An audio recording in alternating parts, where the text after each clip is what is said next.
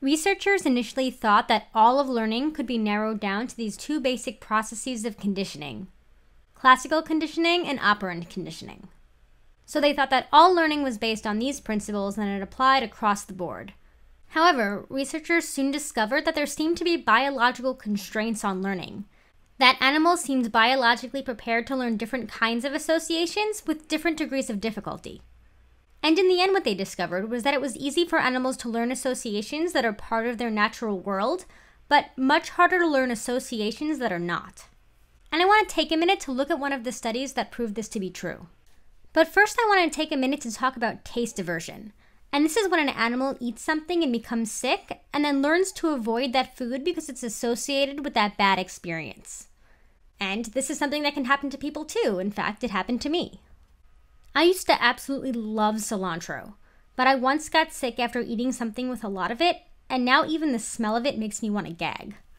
And if you have a food aversion like this, you may have noticed two things. The first is that they're incredibly powerful and really hard to get over. And the second one is that they don't always make sense. So I was eating a chicken dish with cilantro in it before I got sick. And even though I think it is probably a lot more likely that I got food poisoning from incorrectly prepared chicken than from the spice that was put on top of it, I wound up developing an aversion to the cilantro and not the chicken. But more importantly, I want to note that my body connected the fact that I got sick with something that I ate. I didn't get an aversion to eating in restaurants with green leather seats, or wearing jeans, or eating at 7:30 p.m. My body seems to have naturally understood that nausea most likely resulted from the food that I consumed and not any of the other factors that were going on around me at the same time. And this actually makes a lot of sense, because we are in fact far more likely to get sick from the food that we eat and not the type of pants that we're wearing. And because of this, that association is learned far faster than others. So now let's talk about how researchers actually went about studying this in the lab. So they started with a group of rats that they deprived of water, and this was done in order to make them thirsty. These rats were then transferred to a cage where water is available, so of course they're going to drink. But this isn't everyday tap water. This water has been sweetened. It is sugar water. And prior to this, these rats had only ever had tap water, so the sugar is really novel to them, and they're pretty excited about it. And when the rats go to drink this very exciting sugar water, a tone sounds and a light flashes, and these things all happen at the same time. So these rats actually belong to two different groups. For the first group, a tasteless, odorless substance has been added to the sugar water that's going to make them violently ill. It's going to make them physically ill. The other group has not been given this substance. They just have plain sugar water. But sometime after they finish drinking it, about the same time the rats in our first group are becoming ill, the rats in our second group start getting electric shocks from the floor in their cage. And these are pretty painful shocks. It's not going to give them any long-term damage, but they certainly aren't pleasant. And after this, some amount of time goes by where the rats are deprived of water again. And the rats are then put back into those same cages. They're put back in the same situation. So now half the rats in the first group, the group that got physically ill, and half the rats in the second group, the group that got an electrical shock, they're going to get sugar water again. But this sugar water is presented without the light and the tone. So it has that same sweet taste, but there's nothing external that happens when they drink. The other half of each of those two groups gets plain tap water, not sugar water. But now whenever they drink this tap water, they see the flashing light and they hear the tone sound, just like before. So we wind up with these four groups. We have rats that were made sick in the first part, who are then given sugar water in the second part. Rats who were made sick in the original group, who are then given plain tap water, but with the external stimuli. We also have the rats that were given electrical shocks, and now they're being given sugar water again. And finally, we have rats that were given those electric shocks, and now they're being presented with tap water along with lights and sounds. So we have these four groups, and our main question is, which of these rats are going to develop an aversion, and what are they going to develop an aversion to? Okay, so let's look at this first group here. So these are the rats who were made violently ill after drinking the tainted sugar water, and they were then exposed to the sugar water again in part 2. Do you think these rats, these water-deprived, very thirsty rats, will drink the sugar water after having been made ill by it? And the answer is no, they do not drink this water. They've developed an aversion to it, and they're not going to drink the sugar water again, theoretically because they've made the connection that that is what made them sick the previous time. And all right, let me get a second color for my second group. These guys will be yellow. All right, so we know that the rats made the connection that drinking sugar water made them sick, and so they didn't want to drink it the second time. But remember that that's not the only thing that happened. The rats also heard this tone beeping, and they also saw this light flashing. And so, of course, it's also possible that that led to them being ill. And that's what we're testing in the second group. So these are rats who were made sick the first time, and now when they go to drink the water, which is now plain tap water, they're going to hear that tone and see that light again. Do you think that this is going to be enough to stop them from drinking the water when they're thirsty? So will these rats show the same type of aversion to the external stimuli as they did to the sugar water? And turns out that they don't. They do not develop an aversion, and they will drink. And why might this be? Well, it's actually the exact same reason as before in the example about myself and my aversion to cilantro. I developed an aversion to food and not other external stimuli. And it's the same thing with these rats. In a rat's natural world, you get sick when you eat something unpleasant. They don't get sick like that when it's a certain temperature or a certain type of day or even after an injury.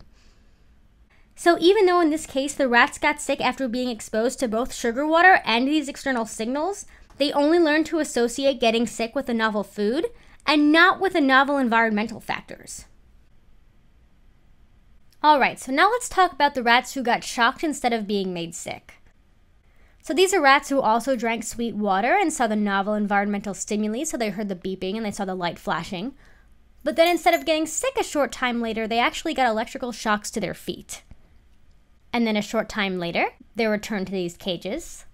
And they're either given sweet water without these environmental stimuli, or they're given tap water but with the beeping and the flashing lights. So which of these two groups do we think is going to develop an aversion, and what are they going to develop an aversion to? And let's actually start talking about group 4 over here. So these are the rats who were given tap water in the second part and also heard the beeping and saw the lights. So now our question is, will these rats refuse to drink the tap water in the presence of the light and the sound? And it turns out that the answer is yes. They do develop an aversion. They do not drink the water. And let's talk about why this might be, because this might seem a little bit weird. It makes sense to us that the rats who were made sick by the water wouldn't drink that water a second time. But why would the rats, after getting shocked on their feet, develop an aversion to these novel environmental signals? So obviously electric shocks are not really something that a rat's going to come across in its daily life, but it is possible that it's going to get physically injured in some way. And when a rat does get injured in the real world, it is most likely due to the fact that it interacted with something in its environment, and not because it ate something strange. And as you might have been able to guess by now, the rats in group 3, so the rats that are shocked in the first part of the experiment and then given sugar water in the second part, they don't show this aversion. Because as I said, eating food in the real world doesn't really result in physical injury. And so these rats don't immediately associate the two. And so what this study showed, and the reason why this study was so important, is that it showed that not all associations were equal. That animals didn't naturally make associations in all circumstances. Instead, the rats were learning to avoid the things that would have been dangerous to them in the real world. So when they got sick to their stomachs, they associated that with food. And when they got shocked when their feet were injured, they learned to associate that with an environmental change. And so contrary to what the behaviorists thought, what Pavlov and Skinner thought, the rats seem to have come into the world prepared to learn certain things.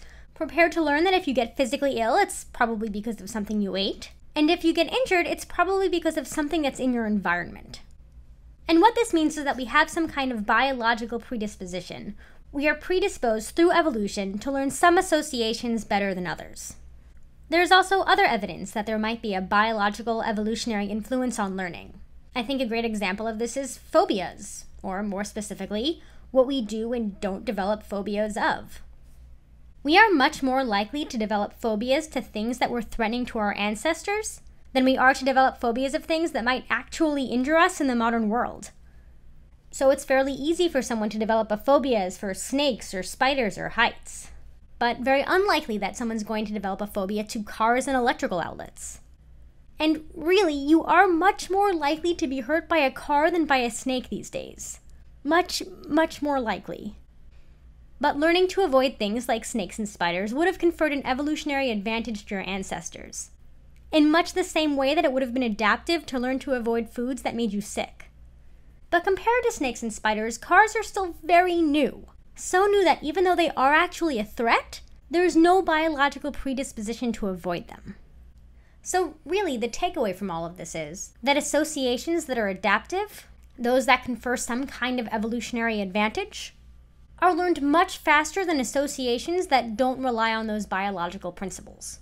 And because of this, because of these biological predispositions, we know that behaviorism can't provide the whole story. That learning can't simply be reduced down to classical and operant conditioning.